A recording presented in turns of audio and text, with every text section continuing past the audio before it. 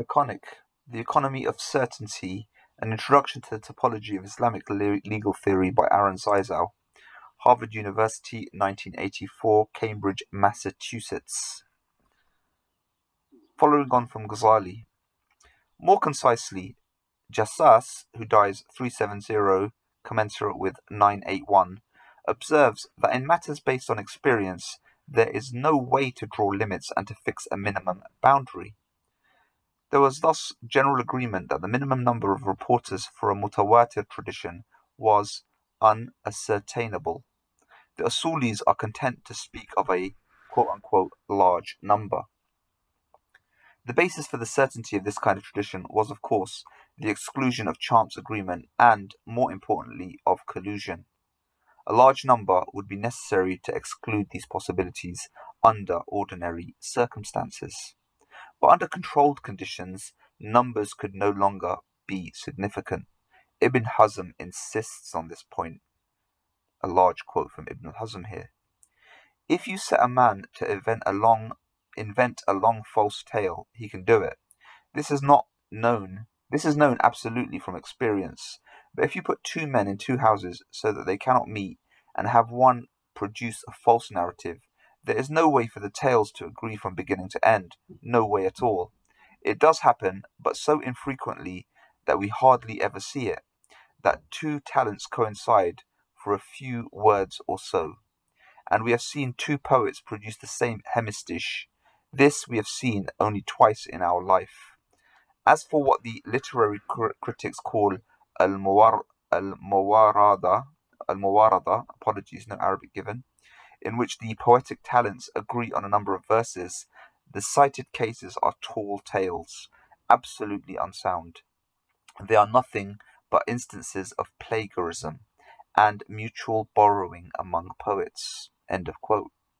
The usual stipulation of a great number was not sufficient for a number of Transoxanian Hanafi scholars.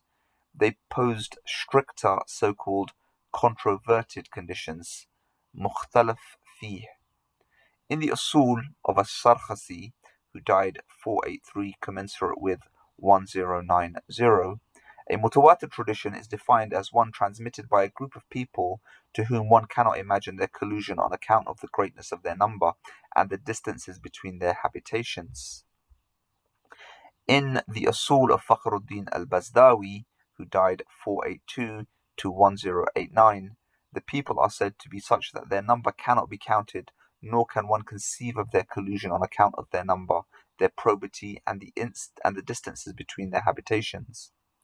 Leaving aside the question of probity for the moment, one notes that the two conditions of being innumerable and of living in widely separated habitations are related, and in fact they are treated by al-Ghazali as a single condition, which he rejects.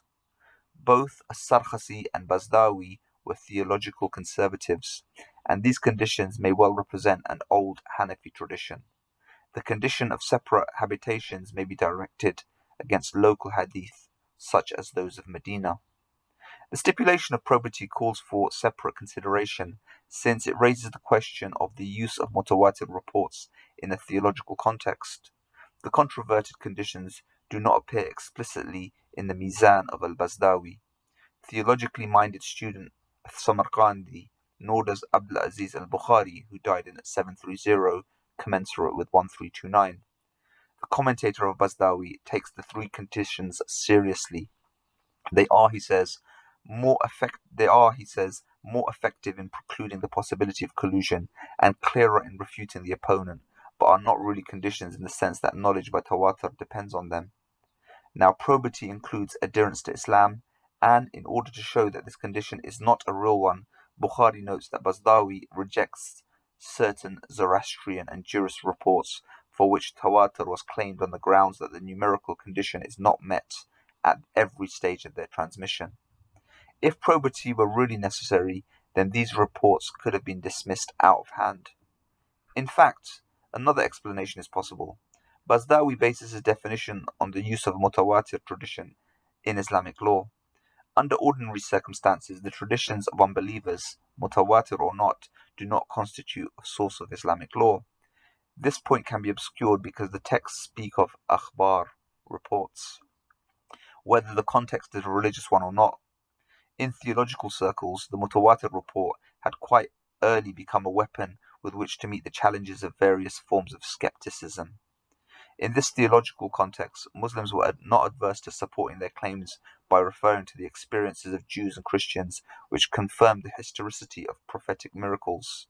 Thus, Ibn al-Rawandi, who died circa 200, commensurate with 864, replying to the Mu'tazila criticisms of the Shia for not recognizing knowledge based upon the Mutawatir report, says that, quote, "Not all of them hold this view, for we found Hisham ibn al-Hakam died 198-814, claiming that the occurrence of a Mutawatir report imposes knowledge even when the reporters are unbelievers."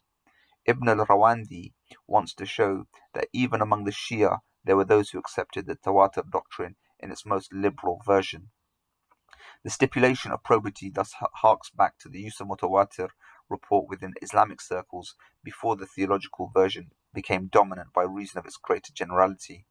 Most works of usul either present the theological formulation without reference to the older doctrine, or dismiss the more stringent conditions as theologically unsophisticated. Yet the old conditions do sometimes appear.